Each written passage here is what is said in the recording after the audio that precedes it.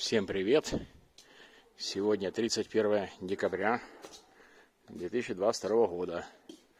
Сегодня канун Нового года. Так что всех поздравляю с наступающим.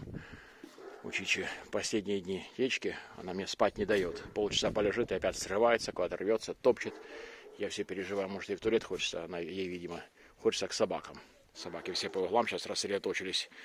Поэтому сегодня всю ночь бегал, а утром уже встал, быстро позавтракал. Думаю, пойду собакам еды никак не могу купить несколько дней.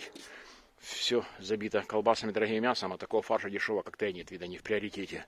Под Новый год забивать холодильники и прилавки всякой собачьей едой. Но сегодня уже пошел, купил себе на Новый год килограмм яблок, пока шел уже и съел. И 2 свиных копыта. Собачки с удовольствием спрятались. И Гера тут за оленем. Ну и Герда там тоже под заборчиком. Они любят вкусные штучки. Есть в разных концах двора. Станут так, одна в одном конце, другая в другом. Чтобы не отвлекаться на соседку, на сестричку. Я тоже себе там вчера наготовил еды, спинки куриные. Потому что в четверг пошел в столовую, не было с утра света. В столовую пришел, и вообще никого нет. Ни столовая не работает, ни людей нет. Хотя как-то один раз рассказывал, что тоже так с 7 до 12 не было света. Пришел, и все наготовлено. Не знаю, то ли они там в 5 утра приходили. Ну, я ж этот раз пошел, думаю, может быть, они тоже пришли там в 5 утра и наготовили, но там что-то есть. Но нет, даже люди не пришли. Как-то странно. Обычно ж они идут, уже по факту узнают, что все закрыто. Но и объявление, что в субботу-воскресенье да не работает. Понятно, логично, праздники. А я вчера не пошел, уже сразу наготовил, думаю себе, что была еда. Поэтому у нас сегодня в новогоднем меню вермишель с этими с куриными спинками. На улице очень хорошо, прям градусник, не знаю, сколько тут показывает, 4-3 градуса, но на улице хорошо теплый воздух дует. Послезавтра вообще уже обещают уже плюс 10 и солнышко. С утра у нас тоже было солнышко выглядывало. Люди по городу гуляют, настроение праздничное, все друг друга поздравляют, все улыбаются, машины ездят.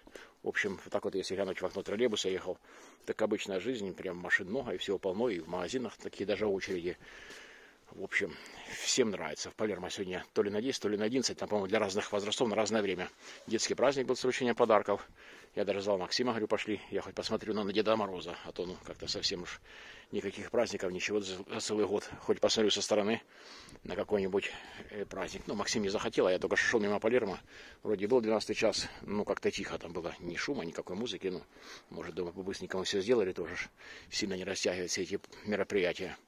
Поэтому вот такие дела. Свет есть, вода есть, без выключения за вчерашний день у нас все нормально. То как выключали с 7 до 12, у меня больше не выключали. Вот, Герда тоже грызет. Что-нибудь на завтра придумаем с собачкам, а со второго, думаю, там уже жизнь войдет в обычное русло. Что-то с ними придумаем, что им погрызть. Пускай праздничные копытца погрызут пока. Им приятно, и мне хорошо. Так что всех с наступающими, всем хорошего дня, хорошего настроения, хороших праздников. До завтра. Всем пока.